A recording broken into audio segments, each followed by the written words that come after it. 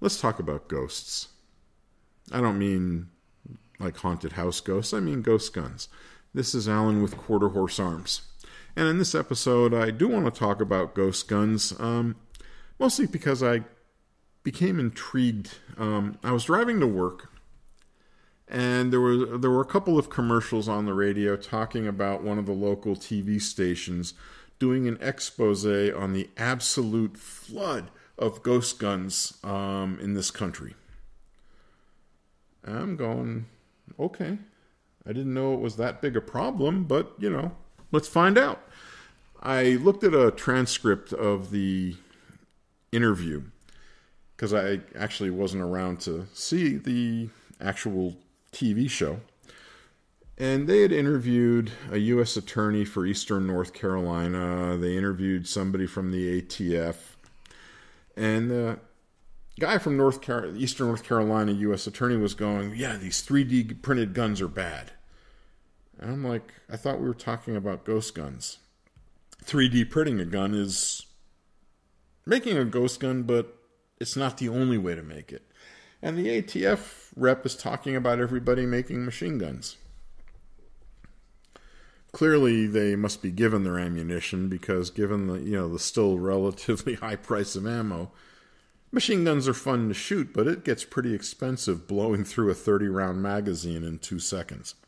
All right, that being neither here nor there, let's talk about ghost guns first. I mean, fundamentally, a ghost gun is basically what's referred to now as a PMF, which is a privately made firearm. With the exception of 8 states, it's perfectly legal for you to make one. Prior to the ATF ruling on the ghost guns, and you could buy an 80%er. You could buy an 80%er pistol frame. You could buy an 80%er AR lower receiver or a pistol caliber AR lower receiver. And if you had some skill and, usually a drill press and a jig, you could mill out the part of the receiver that needed to be finished, which was the pocket for the trigger group, the hammer, the spring, the selector, that kind of stuff. Everything else was already there, like the magazine weld is already complete. The threading for the buffer tube is there. And, the little holes for the pins that hold the upper and lower together are already milled out. So again, with a jig, an end mill bit, and lots of time, you could manufacture your lower receiver or your pistol frame. If you were really skilled, you could do it with a hand drill. I haven't seen anyone do that, but I have heard about it being done. It might not look pretty on the inside, but, it's perfectly functional. Now, 3D printing, yes, it is perfectly legal to 3D print a gun. You have to be careful about the material you use, but just like anything else, you can only 3D print the parts that don't need to be made out of metal. Will you need a barrel that's made out of steel? Yes. Will you need a bolt or an extractor, or if it's a semi-automatic pistol, a slide? There are some newer materials that might be able to stand up to it, but you're talking about metal because these are parts of a firearm that take a beating. So the slide, slamming back and working, metal's probably going to be what you want. Upper receiver on an AR. 3D printing versus, plastic molding. The molding is probably going to be a lot stronger. And most of the materials for 3D printers are not suitable for firearms, meaning they tend to be brittle. Now, what I don't see happening is a criminal sitting down with a catalog and going, okay, I want to commit a crime in a month. So let me order all these parts. I'm going to have to learn how to mill something out. And then I'm going to have to watch some YouTube video so I can see how to insert the trigger group and, the hammer and all that stuff. Doesn't strike me as a win-win situation. Why not just steal the gun? In fact, a lot of the guns that are recovered from crime scenes are in fact stolen. So, anything new and exciting about ghost guns? Not really. I mean, these days they just have to be serialized and you get background checked.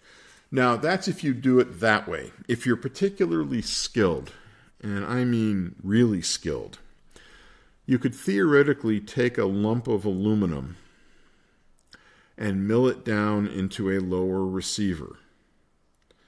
And unless you have some high-speed, fancy, 5-axis CNC machine, you're still looking at hours to take this lump of metal and turn it into a workable receiver.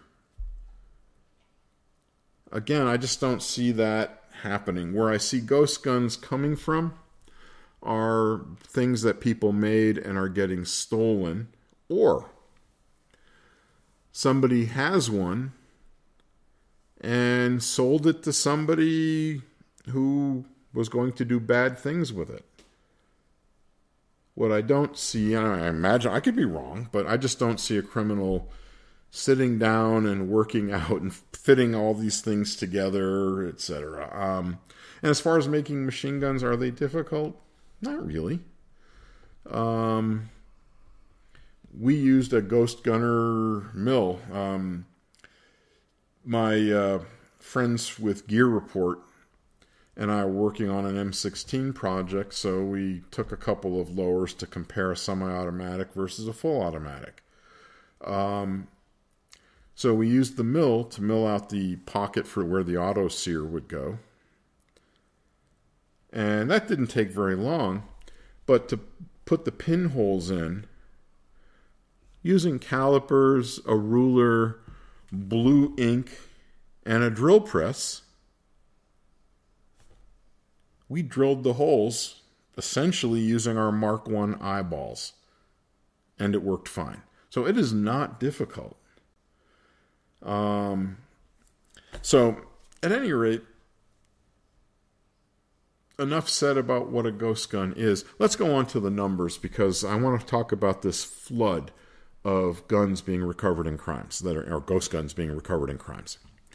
In North Carolina, in 2019, there were 400 ghost guns recovered from crime scenes. That number had jumped to 900 in 2022, so, about a 125% increase. Well, it's crime is a growth industry. Now, in the United States, in 2019, there were 7,500 ghost guns recovered in crimes, and 20,000 in 2022. And I'm going, 20,000 of anything is a big number. And so I decided to figure out, what did those numbers actually mean?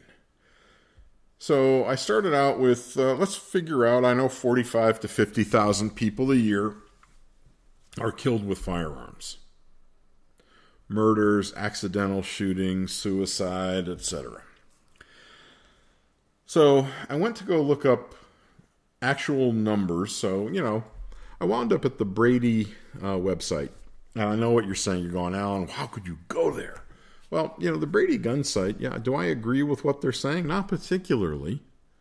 But the numbers are pretty good. They claim that 320 people a day are killed with guns. No, excuse me.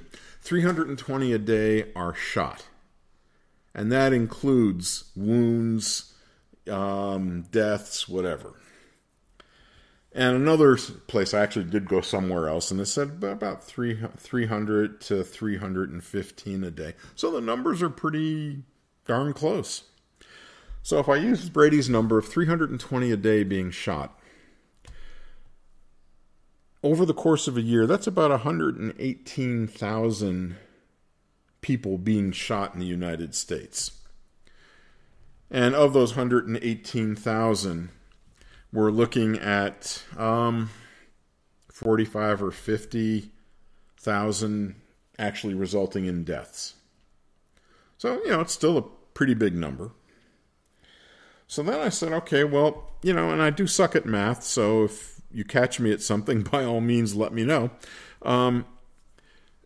What it amounted to was, with all the shootings, that 20,000 ghost guns is roughly 17% of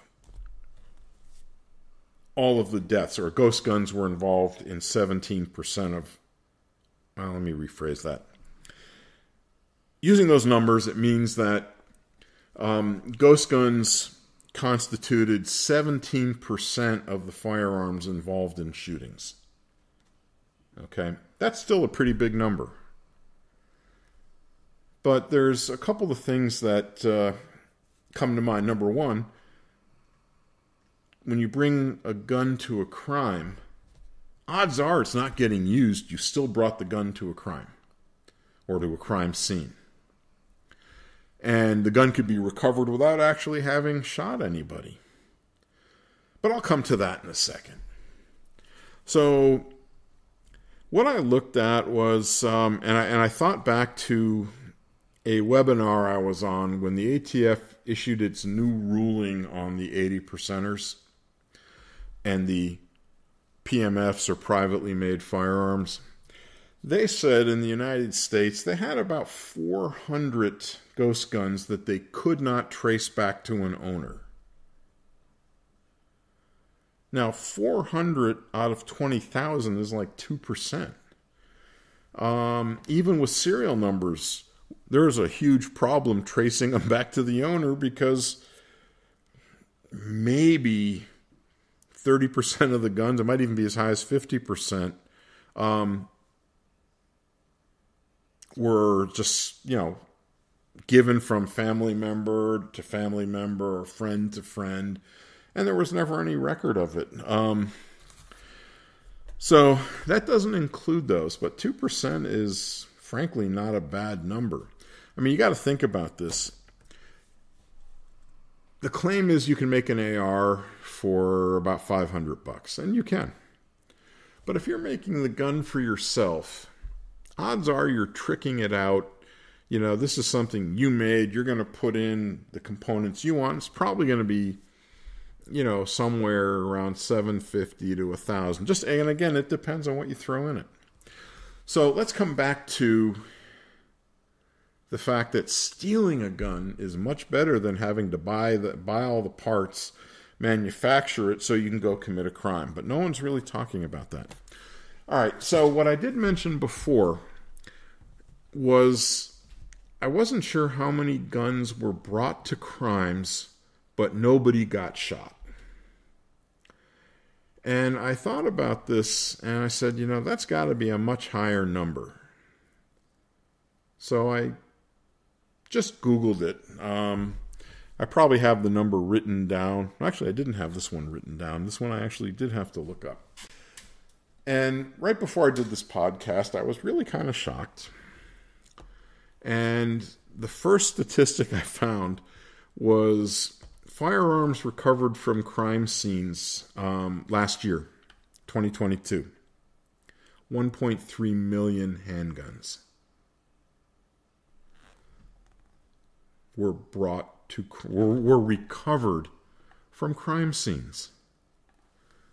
Suddenly, that 20,000 ghost guns really doesn't look like such a big number.